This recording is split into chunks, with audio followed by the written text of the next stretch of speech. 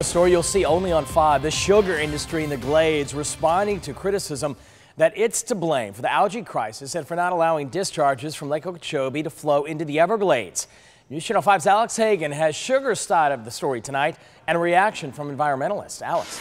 Well, Jay, U.S. Sugar is one of the world's largest sugarcane producers. Their primary goal is to protect their farmland, but they also say they want to work with all sides in stopping discharges from Lake Okeechobee.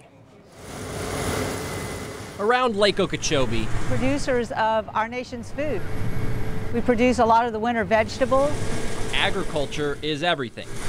Produce 25% of the nation's sugar. At the heart of the Glades in Clewiston is U.S. Sugar Corporation. If we don't have farmland, we don't have farmers, then we don't have food. Judy Sanchez wants to protect what's important to the Glades. I think there's a lot of unnecessary finger pointing. She's talking about blame from environmentalists as those discharges continue east and west from Lake Okeechobee. Really slow, so. And businesses like Ohana Surf Shop in Martin County suffer and call for a solution. Obviously, our ultimate goal is to send the water south.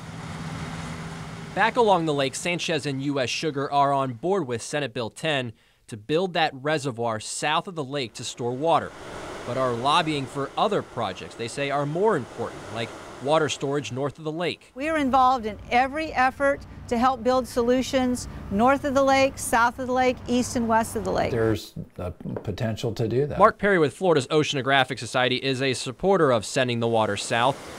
He would like to see Big Sugar work with environmentalists to fix this issue. They need to cooperate, sit around a table, let's talk this over, see if what their sincerity is as far as helping the situation. And that's something Sanchez and U.S. Sugar are willing to do. Build projects that fix our problems.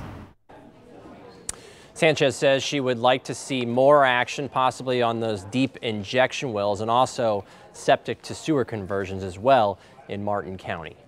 In the newsroom, Alex Hagan, WPTV News Channel 5. We have